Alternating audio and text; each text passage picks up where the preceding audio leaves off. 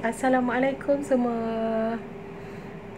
So hari ni kita akan belajar design a solution, which is design a solution. We have two way to solve the problem, which is the first one we use a pseudocode and the second one we use a flowchart.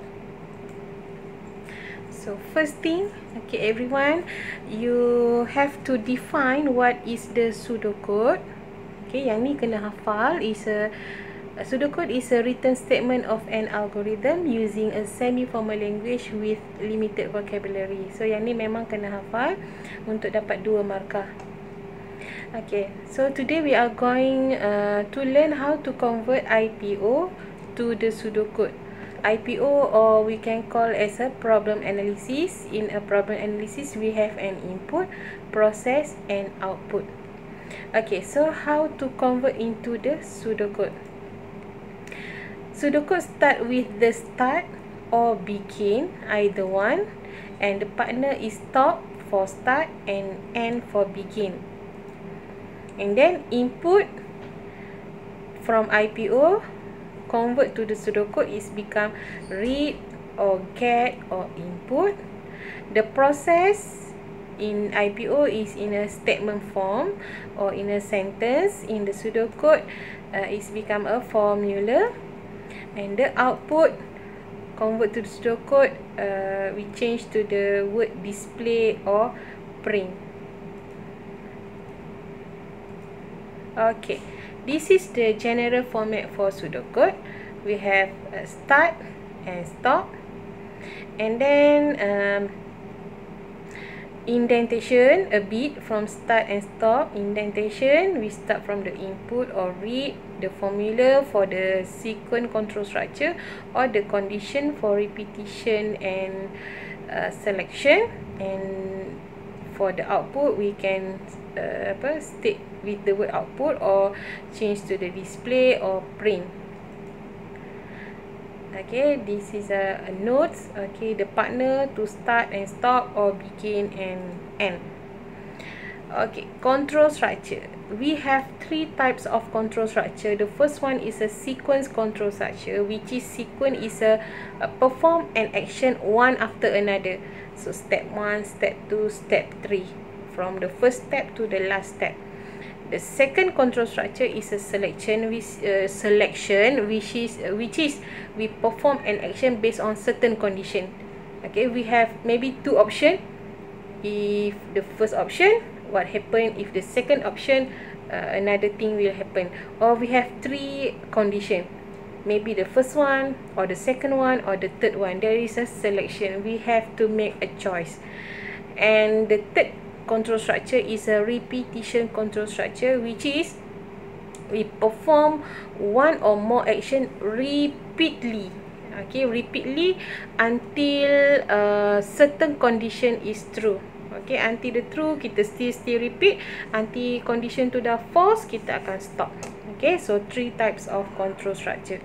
So before you answer the question, first thing student, you have to identify what types of control structure. Either the control structure is the first one sequence, the second one is selection, or the third one is a repetition.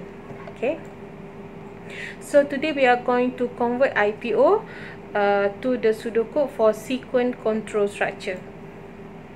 Okay, we start with example 1.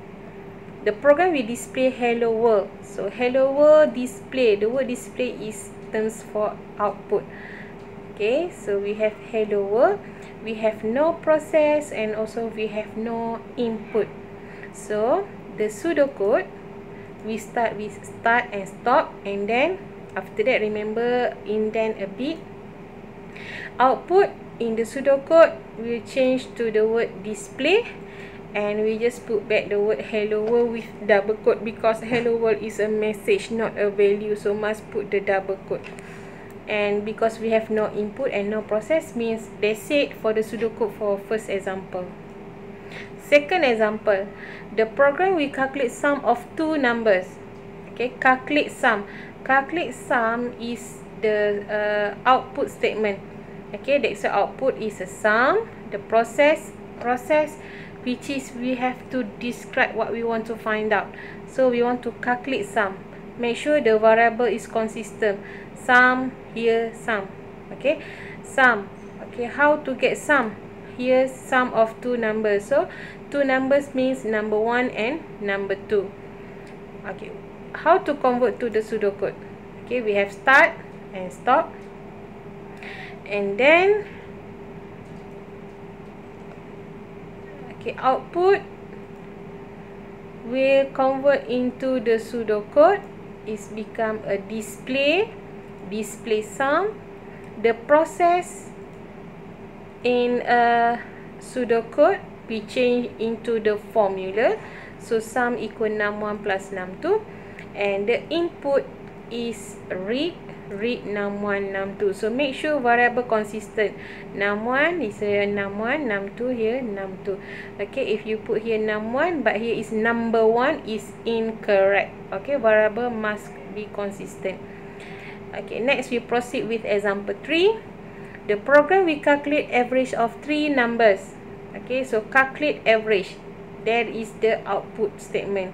So output is average. Process is a calculate average, or also you can write calculate average based on num1, num2, num3 also can.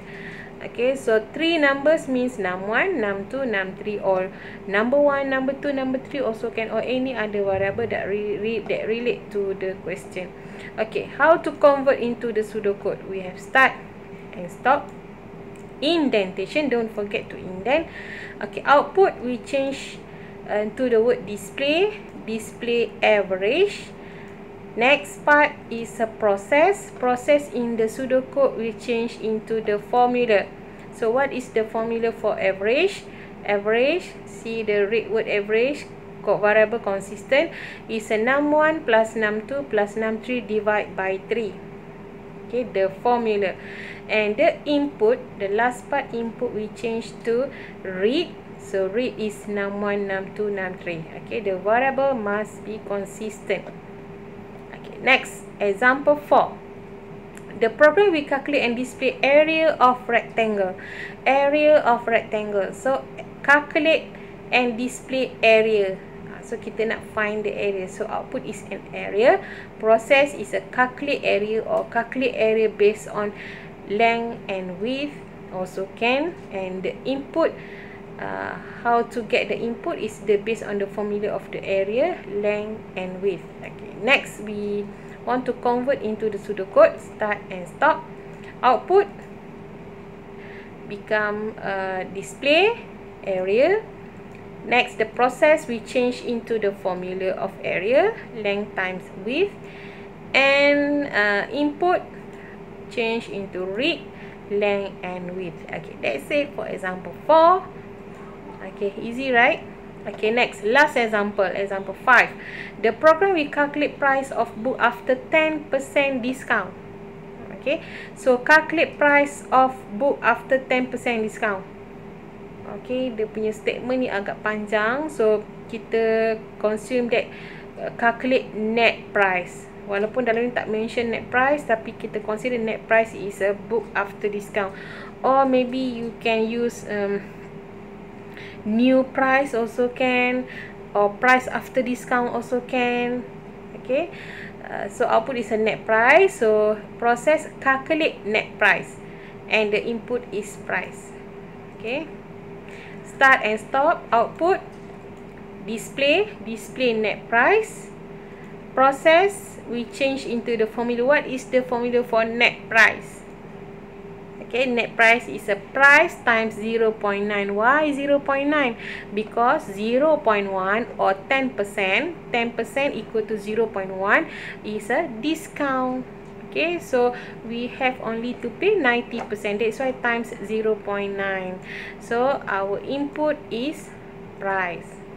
Okay, if you notice from the example 1 into example 5, for the process we always use the word calculate. Okay, so how to write the process for sequence control structure is to calculate output.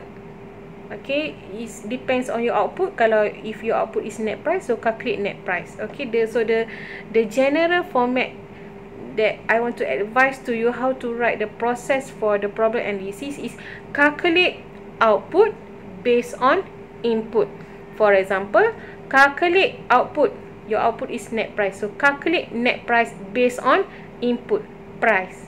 Okay, so you can write calculate net price based on price. Okay, so remember that general format how to write this process for sequence control structure is calculate output based on input.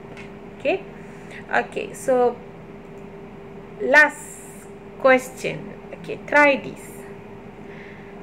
Okay, actually this is the past year question, but on that question they ask you to convert from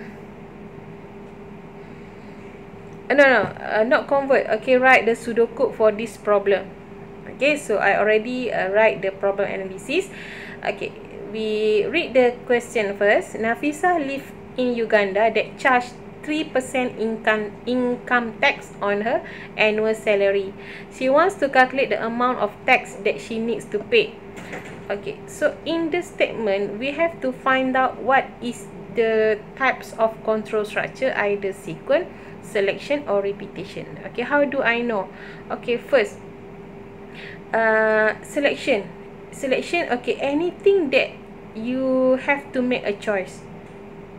Nothing, right? You no need to make a choice. You don't need to have achieve a certain condition. Okay, is it any statement that asks to repeat for a few times?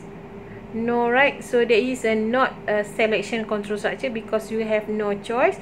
There is not also the repetition because you no need to repeat a few process. Okay, so this is the sequence control structure. Okay, so on this statement, we start to identify the outputs first. What you want to find out. Okay, outputs is what you want to find out. What is your objective? Okay, she wants to calculate the amount of that. So calculate the amount of that is your output. But please do not use the full sentence. Okay, we just take text straight to the point. Your output is text. Then process, remember the general format that I mentioned just now, how to write the process for the sequence control structure is calculate output based on input. So calculate, your output is tax. So calculate tax based on input you is an annual salary. So either you calculate tax or you can write the process calculate tax based on annual salary also can. Alright, so if you already identify the problem analysis, so our input is the annual salary because you have to enter your annual salary and the computer will calculate the tax based on your annual salary. Okay, input means what the user have to enter into the computer or what the computer read from the user. Okay, so we have start and stop. Output, display text. Process, the formula. Tax equal annual salary times 0.03. Why times 0.03? Okay, because tax is 3%. 3%. Okay, 3% means 0.03.